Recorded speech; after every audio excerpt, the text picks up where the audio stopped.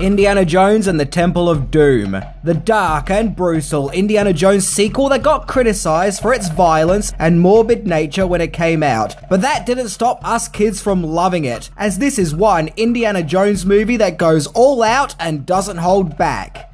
Yes, this entry sure has guts.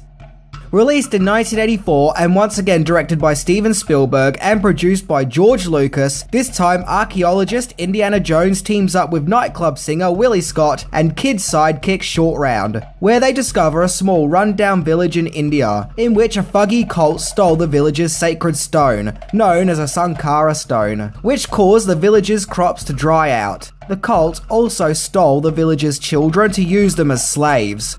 Indy, Willie, and Short Round travel to Pankot Palace to try and retrieve the sacred stone and the children, where they come face to face with an evil demonic cult led by the brutal and insane Molaram, who performs many terrifying sadistic rituals. In this edge of your seat Indiana Jones adventure like no other. And here I have the Japanese Laserdisc release of Indiana Jones and the Temple of Doom, which I discovered at my last archaeological dig. So join with me today as we look into 10 things that you didn't know about Indiana Jones and the Temple of Doom, my own personal favourite Indiana Jones movie. Let's check it out.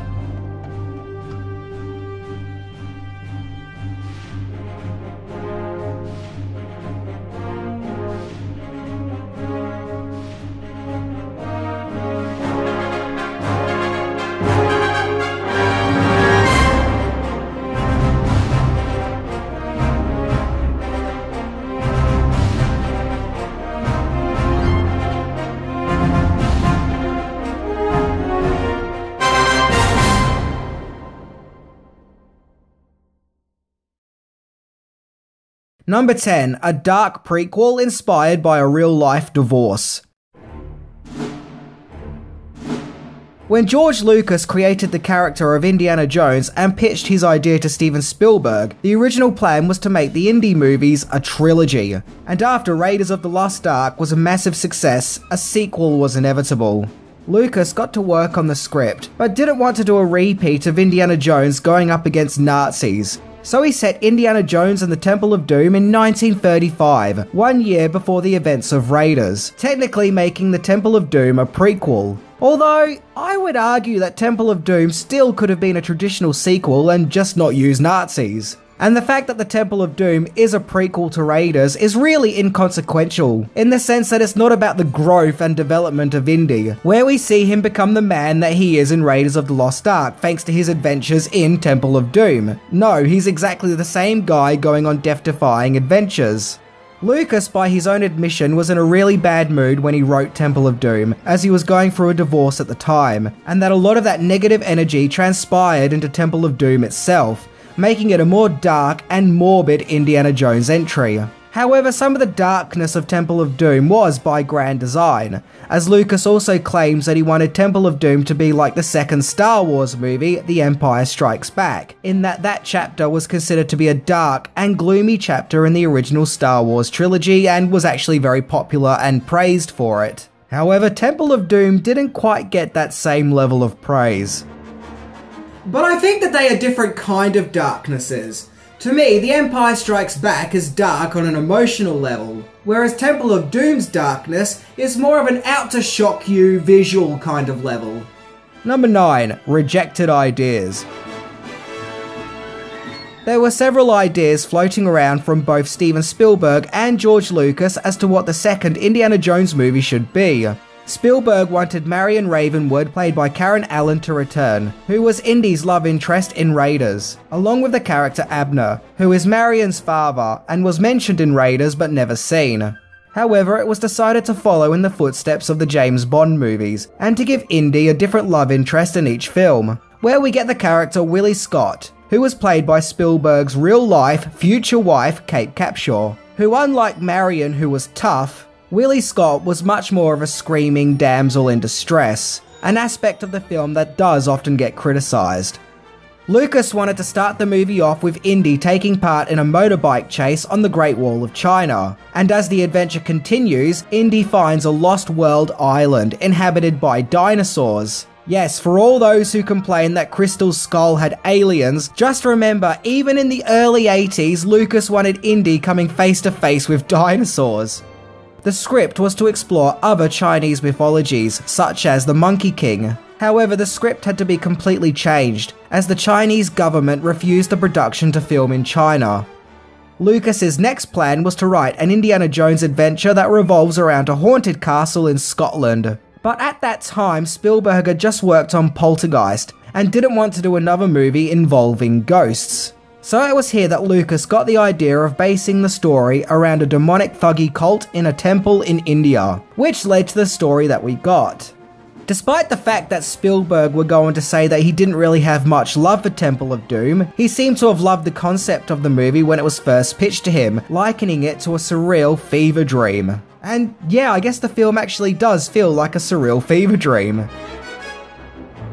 Number 8. Many of the action sequences were written for Raiders of the Lost Ark.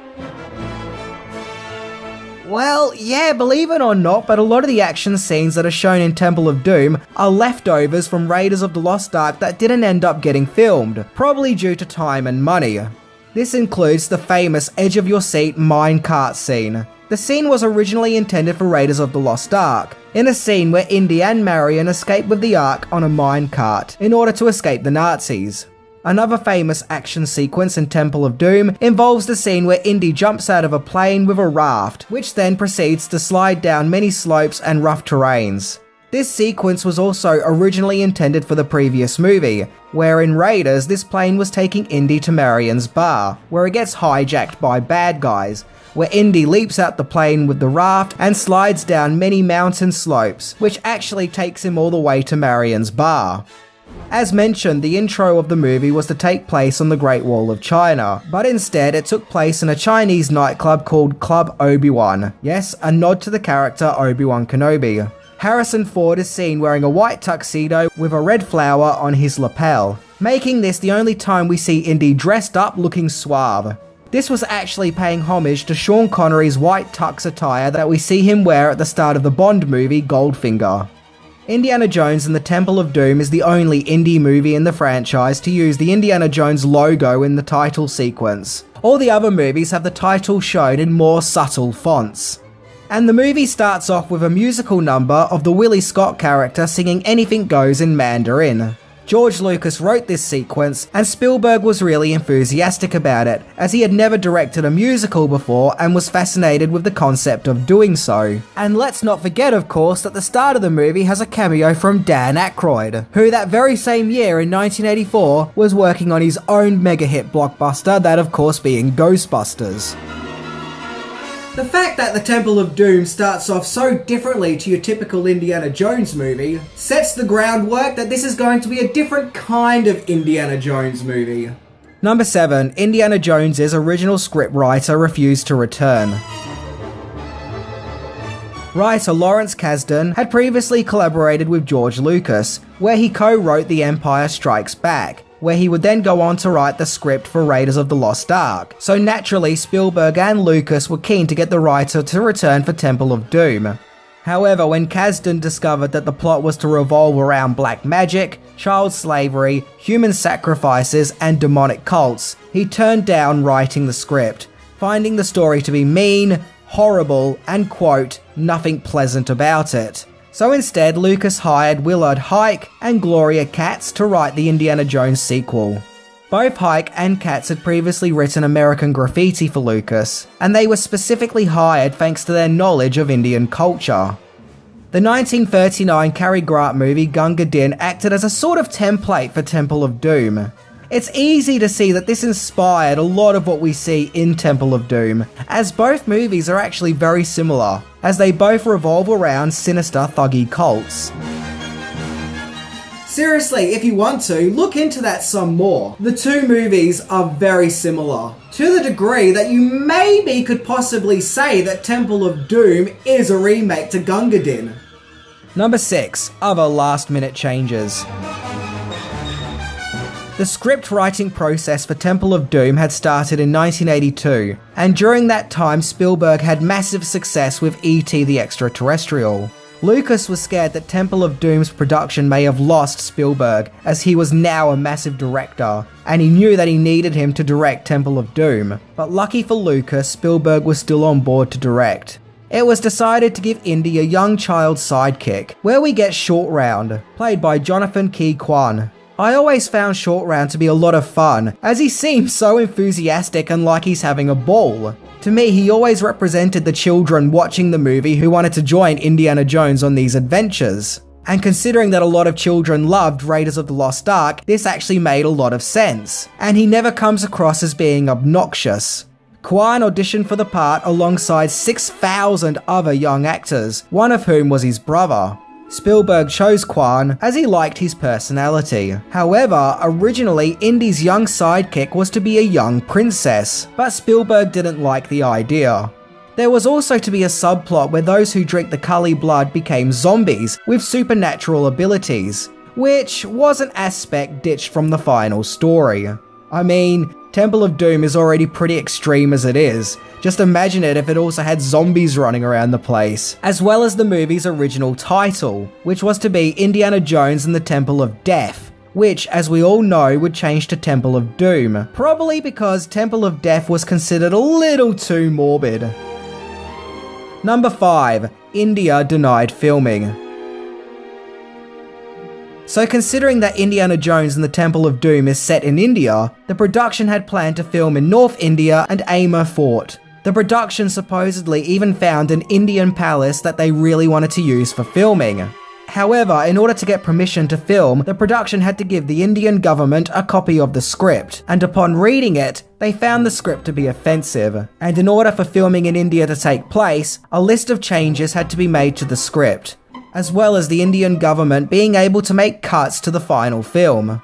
So instead, the production shifted to Sri Lanka, specifically a city called Kandy, which doubled for India. In order to help certain scenes look like they were taking place in India, matte paintings and scale models were used, specifically the small village and Pankok Palace. Additional studio filming took place at Elstree Studios in England, which is where Raiders of the Lost Ark was filmed. In fact, 80% of Indiana Jones and the Temple of Doom was filmed on sound stages. At that time, Elstree Studios had 9 stages, and Temple of Doom took up 8 of them. So it seems that this time round, the production had to be really creative with bringing the location to life on the big screen, without actually filming at the designated location. Number 4. Harrison Ford had serious health issues while filming. During the filming of Indiana Jones and the Temple of Doom, Harrison Ford had developed a severe spinal disc hernia, which is said to have been the result of Ford having to ride an elephant for those scenes at the start of the movie, although there are some claims it was from a scene where Ford had to perform a somersault. During the filming of Temple of Doom, Ford's condition had increasingly worsened, leaving him with an extremely painful back, to the point where he could barely stand up. But despite this, Ford was still on the set to film the movie. To accommodate his pain, a hospital bed was brought on set so Ford could rest in between takes. It got to the point where there was no other options. George Lucas had to shut the production down, and had Ford flown to a hospital in California, where he would spend over a month recovering. So in the meantime, with Harrison Ford temporarily out of the picture, stuntman Vic Armstrong would perform several shots as Indiana Jones in order to keep the movie's production on schedule, and Ford would make a full recovery and return to the set for filming. And trust me, as someone who has had chronic back pain, it's no walk in the park. So kudos to Harrison Ford for at least still trying to film while being in lots of pain. That's pretty badass. Number 3. Marketing.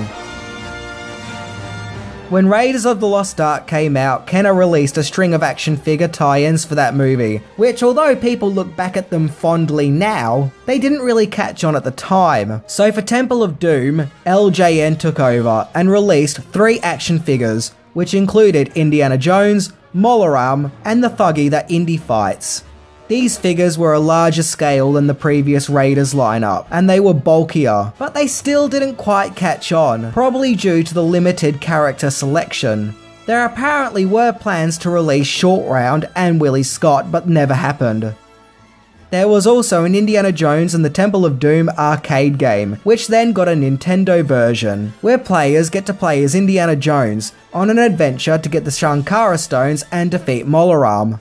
What makes this confusing is that there were actually two different versions of this game, one by Mindscape and the other by Tengen. This actually led to a lawsuit, where it was ruled that the Tengen's release of the game was unlicensed and had to be pulled from shops.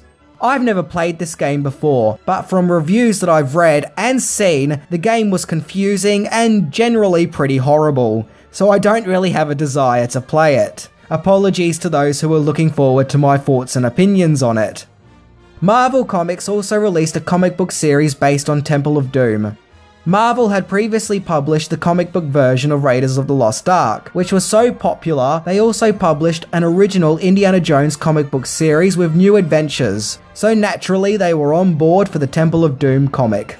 The comic is bright and colourful and nicely recaptures the scenes and look of the movie. Heck, the cover of the first issue itself looks really epic, and kind of like it could have been a movie poster. So if you want to experience Temple of Doom in comic book panel format, then you've always got the Marvel comic books. Number 2. Deleted scenes.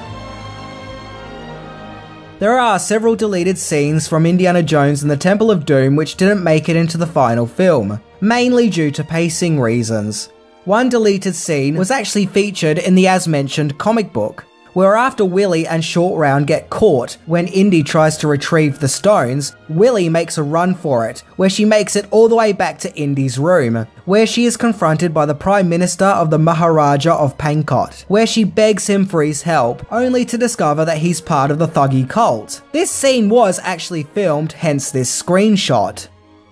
Also, remember how Short Round uses fire on Indy in order to snap him out of being the evil version of himself? It's never mentioned how Short Round knew that fire breaks the Cully blood spell. Well, there was an earlier scene where while Short Round was chained up as a slave, he witnessed a Thuggy guard catching on fire, where he was no longer under the evil spell.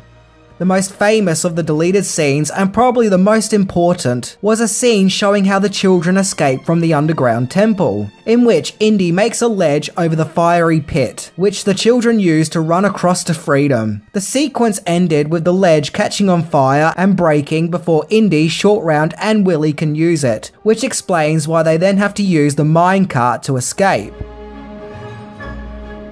Yeah, this really was actually kind of important when you think about it.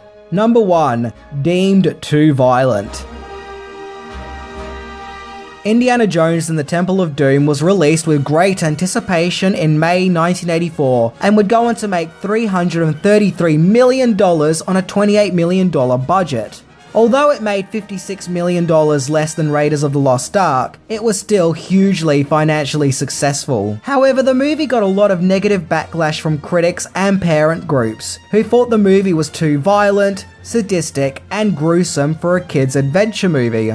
Indiana Jones and the Temple of Doom and fellow Spielberg-related movie Gremlins were both released in 1984, and both movies were pointed out for being too horrific and inappropriate for the child-friendly PG ratings, which they were both rated. This backlash prompted Spielberg to create the PG-13 rating, in which movies can avoid a more restrictive R rating, but also have a bit of a kick added to them. And thus the first movie to be released with the new PG-13 rating was Red Dawn. For many years, Temple of Doom was considered the weakest link in the original Indiana Jones trilogy, the odd one out that isn't Raiders or The Last Crusade. Even Spielberg and Lucas have treated it like the black sheep of the family. But to be honest, growing up, this was my favourite Indiana Jones movie, and to this day, it is still my favourite indie movie. You have to admit that this is a sequel that takes risks. It tries something different, and goes all out to be a shocking, action-packed spectacle. If Raiders of the Lost Ark was a happy swashbuckling adventure, then Temple of Doom is a morbid horror movie. But I don't think that's a bad thing. I've always found its darkness and shock value to be exciting. After all, we see Indy finding a terrifying underground city engulfed in fire and death. They could have easily have just called the movie Indiana Jones Goes to Hell, because that's kind of exactly what happens. I love Temple of Doom because it has guts. It takes chances. It goes a little extreme, but it never stops being a fun adventure. The next movie, The Last Crusade, was looked upon more favourably upon its release, but let's be honest, as good as that film was, it really does play it safe as not to upset anyone like Temple of Doom did.